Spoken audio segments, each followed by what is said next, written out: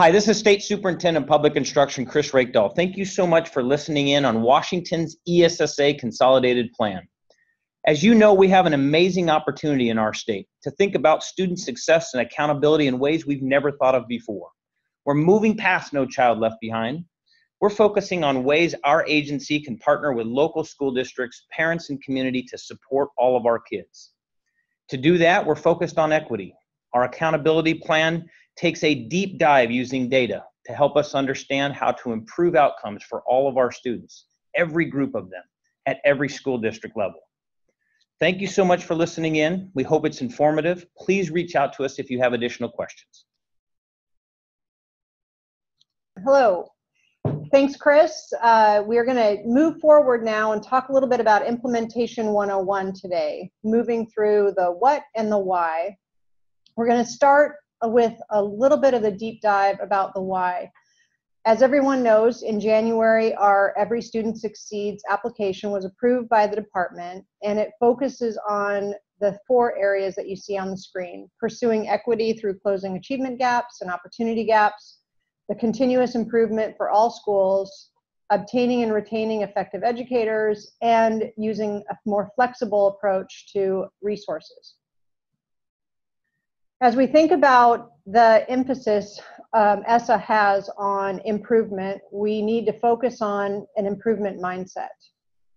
Everyone is in this business of improvement, and every school, likewise, will receive the data around the accountability system in mid-March. This is important because every school in the state has places where they're looking to improve. Every principal, every superintendent knows that there is improvement to be had in schools, and so that likewise every school will receive data in mid-March around their own school improvement. Schools will be identified for support to improve student learning. They are not identified as failing. This is an improvement shift in a place that we need it. Most importantly, moving away from No Child Left Behind into ESSA requires that all schools are in the business of improvement. We also acknowledge that the different needs require different kinds of support. And so the focus in our agency is looking at those different supports and looking at those different requirements out in schools and districts around those supports. So as we're shifting our work at the agency, likewise, we know districts will look at the needs and the supports as they start to implement ESSA. Also, this change will take some time. Over the next year, you will see some immediate changes in our school improvement office, but over time, you'll see that this is work that extends beyond just one office, but across all divisions at OSPI. So as we look to explore new opportunities to innovate in schools, please give us feedback as we're doing this and how it's impacting your own individual district. The work of the agency, obviously, over time has been around work individually with students. But as we move into this new approach with ESSA, it's even more important to analyze the needs of students, the needs of teacher leaders, the needs of you as district and school leaders, and then us at OSPI impacting that change. So we will continue to work closely with the ESDs. We also know many of you as district and school leaders come directly to OSPI for guidance or support or grants and resources in order to do your work. So this image on the screen indicates that we know, even though sometimes we feel far away from the immediate impact of students, we know that our work here ultimately impacts them in the long run.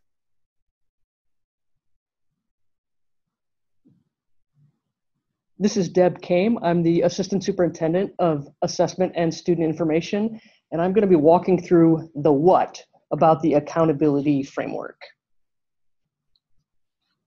This page is a very high-level verbal overview of the accountability framework, the data that are underneath how Washington schools are being identified for support.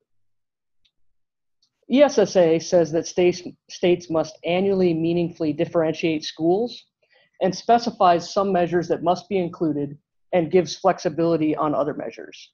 So I'll introduce those measures in a minute. Washington's framework in a nutshell is that each measure is mapped from a percentage to a 1 to 10 score. And what I mean by that is that each measure, let's say mathematics proficiency, has a percentage, say 64%. We will convert or map that to a number between 1 and 10.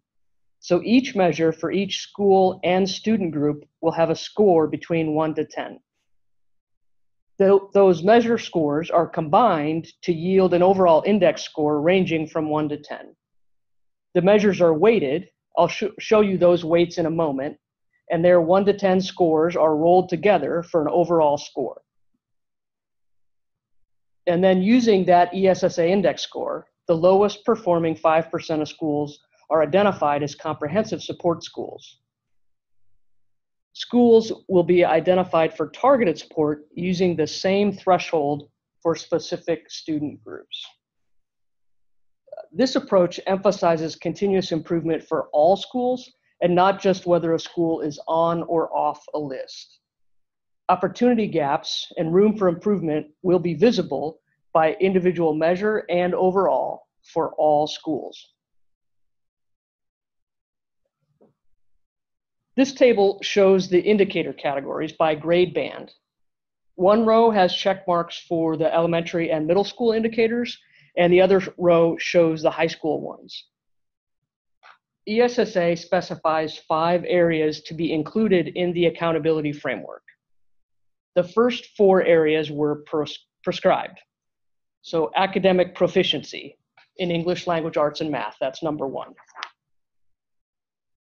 Student growth, which for Washington is student growth percentiles. This is just in the lower grade levels, so elementary and middle school. Third is English learner progress. This measure is based on English language acquisition using the ELPA 21 assessment. It includes only students who are English learners. 4 is graduation rate, and the core of the grad rate indicator is the 4-year adjusted cohort graduation rate. Washington is also incorporating the 5, 6, and 7-year rates in a new way, and I'll describe that in a couple of minutes. And 5th, ESSA gave states flexibility in this area, which is called school quality or student success, or SQSS. For Washington, there are 3 measures for SQSS. 1 is regular attendance, perhaps more commonly known as the flip side of that, which is chronic absenteeism. So did a student miss more than 10% of school days? For a student enrolled all year, that would be 18 full days of school. Second SQSS measure is 9th graders on track. What percent of 9th graders earned credit or passed each attempted course in 9th grade? And then thirdly, dual credit, and this is a measure of access. What percentage of students in grades 9 through 12 participated in a dual credit course within a school year? The dual credit categories that are included are Running Start, AP, IB, College in the High School, Cambridge, and Tech Prep or CTE dual credit. So each grade band has 4 of the 5 indicator buckets. The lower grades have a growth measure, and high school has a graduation instead. And a K-12 school would have all of these measures. So the weights. Here are the weights that are used to combine the individual measures into a total score. Each of the pie charts has 4 slices, corresponding to the indicator buckets on the previous slide. Growth in elementary and middle and graduation rate in high school have the largest share, 50%. In the lower grade levels, school quality or student success, the attendance measure, is a relatively small percent of the total score. It's 5%. Recall that there are 3 measures in high school for SQSS: attendance, 9th graders on track, and dual credit. And those are 15% combined for the high school. English learner progress is 5%. That's a relatively small weight, but there is a separate support category specific to schools that are struggling with the progress of English learners. These weights will shift a little bit if a school doesn't have a score for a particular measure. The full table of weighting scenarios is available within the approved ESSA plan. So the ESSA index on the lowest performing 5%. So as I mentioned earlier, each measure gets a score between 1 and 10. Those numbers for each measure have been spread out so that about 10% of schools are assigned each number. That is, about 10% of schools get a 1 for ELA proficiency, about 10% get a 2, and so on. And then about 10% of high schools get a 10 for graduation, about 10% get a 9, and so on. So each school gets a score for each of their measures, and those are combined to yield an overall index score. Those overall scores, the index scores, are sorted, and that will be used to identify the lowest performing 5% of schools or comprehensive schools. So we set a threshold to identify the lowest performing 5% of schools, and that is called out in the Every Student Succeeds Act. We'll draw a line where those 5%, where there are 5% of schools below it. Let's just say that that threshold is numerically in the low 2s, marked by the line on the right side. We will then use that same threshold in the low 2s for student groups to identify areas for targeted support.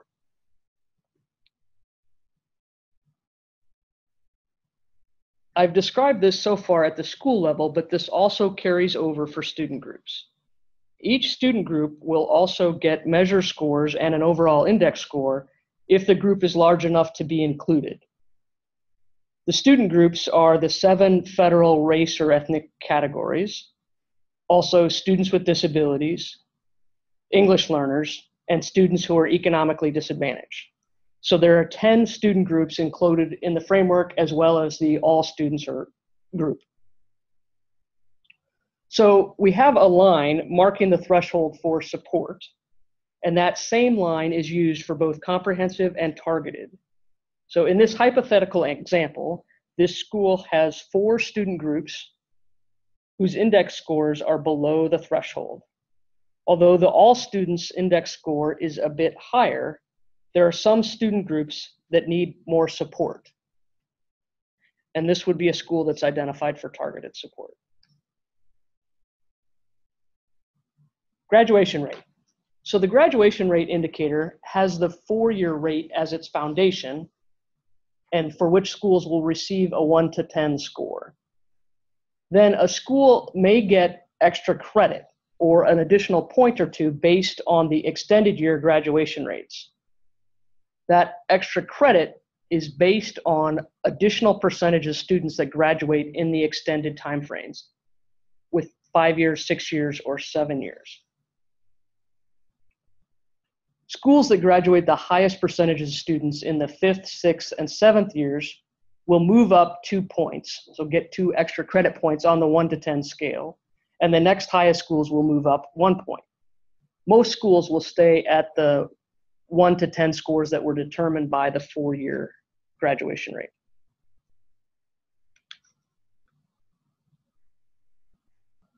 Timeline. This table shows the time frame for data that are included in the index, as well as the support timeline. It's a 3-year cycle. The first round of ESSA identification and support is right now in the 17-18 school year, and the data are combining the 3 prior years of data, 14-15, 15-16, and 16-17. That's the green box in the upper left. So it's 3 years of combined data. The support plan based on these will be for 3 subsequent years, so 18-19, 19-20, and 20-21. And those are the 3 blue years to the upper right.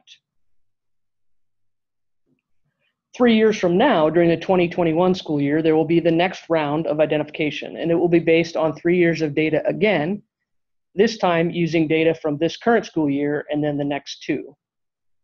Note that at that time, science will be included, in addition to ELA and mathematics. Also, other school quality or student success measures will be considered to be included at that time. A sample display. So this is what OSPI's website display of ESSA data will look like initially. On a single page, it shows quite a bit of information. It shows performance by indicator at the top, and you can see it for all students, or you can filter to show the indicators for any particular student group. In the lower half, you can see performance across student groups for any particular indicator or for the index overall. So you can visually scan across indicators at the top, or you can scan across student groups on the bottom.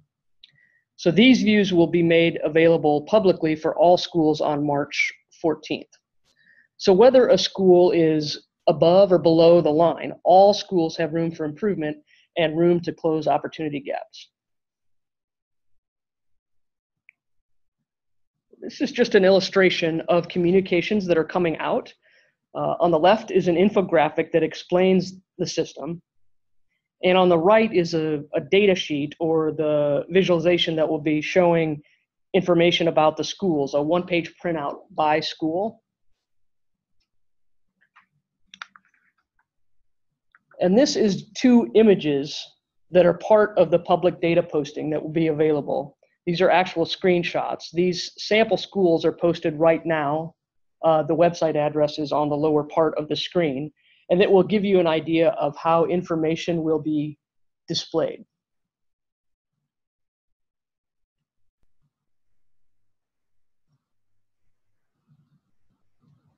My name is Tennille Jeffries Simmons, Assistant Superintendent, System and School Improvement.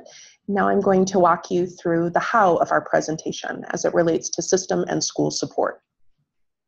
What you can see on the slide is a side-by-side really highlighting some areas of difference between the system that we are transitioning out of in CLB and the system that we are transitioning towards. The purpose of this slide is just to give you a quick view of some of the measures that are different in this system. You can also see here on the right side of the slide the emphasis around all students and disaggregated by student population. Again, for the purposes of comparing where we have been and where we're headed, you can see on the left an overview of required action districts, priority and focus, and then following the section that you just had on accountability, the measures that we are using in the ESSA system on the right. Here's a visual of one of the differences between this shift in methodology. Again, in CLB on the left, where we were identifying the lowest 10% of schools in priority and focus, and now it's a representation of how the system has changed based on establishing a baseline of performance and then identifying schools that fall below that threshold as either comprehensive or targeted.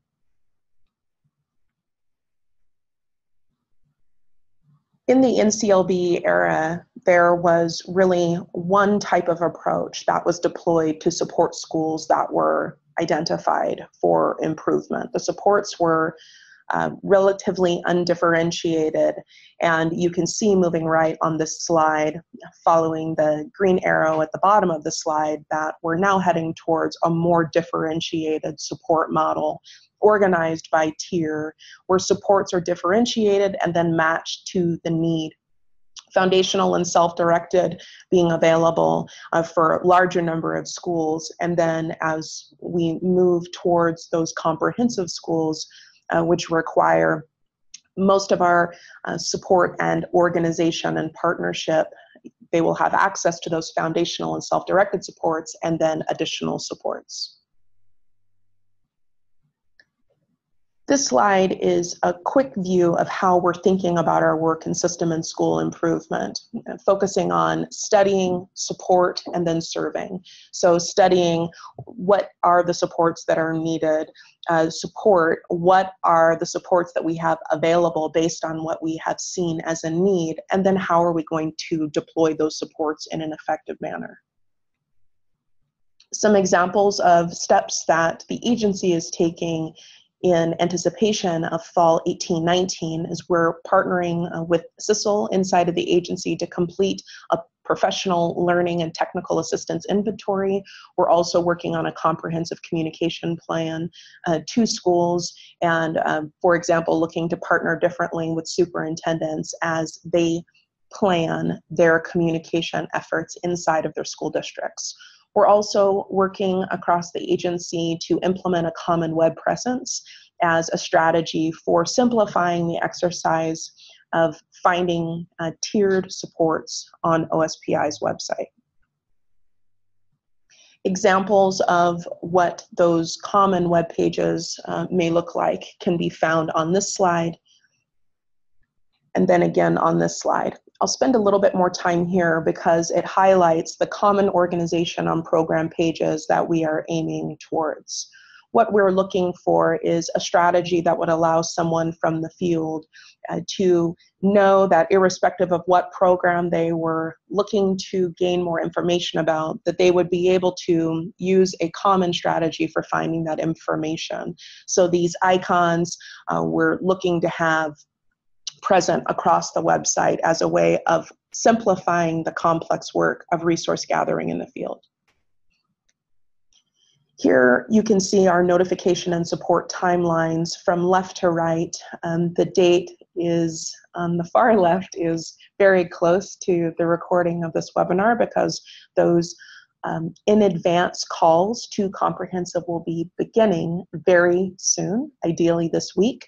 We're also going to be communicating with schools in another way in advance of that public release of data the week of March 12th. As I mentioned just a few moments ago, we're partnering with ESDs to organize a variety of superintendent sessions where we can meet in person with superintendents and collaborate with them around messaging, and then also supporting them to make sure that the questions that they may have about their data are answered as they're determining how best to lead in their school systems. Immediately following those sessions, we'll be partnering across the agency to hold a number of statewide Zoom meetings.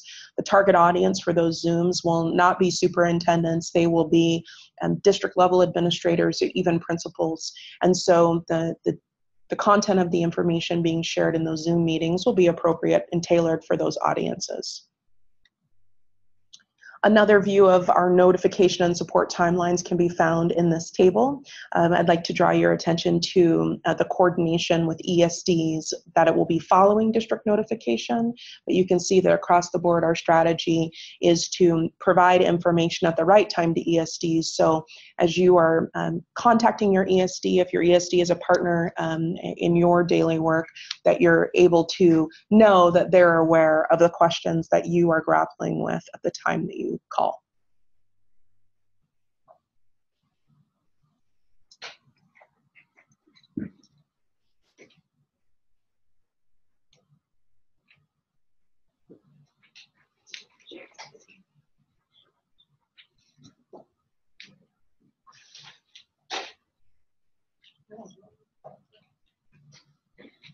Thank you for listening to the information that we've been providing. This next slide is more information to come, and more information to come includes my name. I'm Gail Pauley, Assistant Superintendent for Special Programs and Federal Accountability. We're working with staff across the agency and many of you in our work to really take a look at the fiscal guidance that will help you in your planning and your support of your schools. We're looking at a new electronic grant system, which we believe will really lighten the load on all of us, not just our district folks that have been doing our I-grants for many, many years.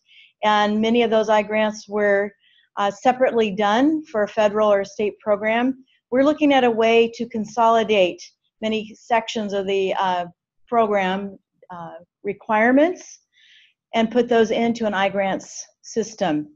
We're also looking at how to revise our consolidated program reviews to include many different component parts of what can be considered monitoring.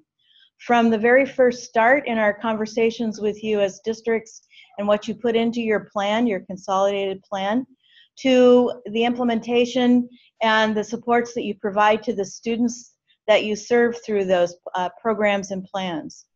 We're looking at tiered supports, as you heard Tennille speak to earlier. What are those supports that could be put into place to help you, and looking at systems that you have been working with for a long time through multi-tiered systems of supports, MTSS, and how you look at the levels of support you provide to schools, to students, and the supports that you provide to teachers, and helping them obtain the skills and instructional practices that will help them in work that they do with their children, their students. We also have a component part that runs across all of our federal programs, and that's the inclusion of families, parents, and notification information that we will be providing to you on how you actively engage parents with you in decisions like what goes into the school support plans for comprehensive and targeted schools. The last bullet on this page talks about model communication documents.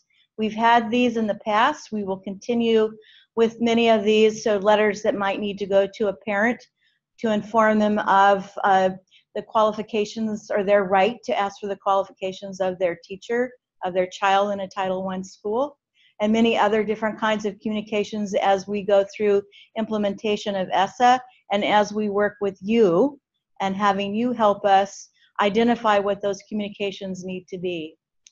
So with that information, we thank you for your attention, and please do not hesitate to reach out to any of us. We'd be more than happy to help you think through the parts of the information that was provided to you today.